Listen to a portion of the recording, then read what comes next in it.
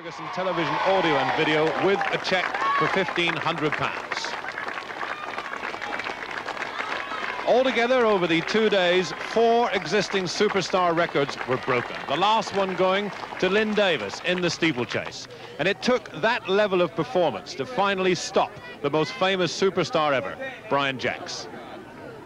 So from the Champagne here, we'll move on to Wales. And with us will be men from the Moscow Olympic Games to see who can become the superstar there and join the champion of champions here, Keith Fielding.